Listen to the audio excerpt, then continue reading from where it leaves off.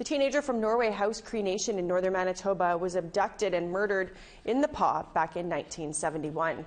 Her murder and the mishandled investigation sparked outrage and in part led to the Aboriginal Justice Inquiry. It wasn't until 16 years after her murder that Dwayne Archie Johnson was charged with second-degree murder. He was convicted and sentenced to life in prison. 3 other men involved in the abduction were never jailed. Her family and her friends are gathering for ceremonies this weekend in the Pas to honor her life.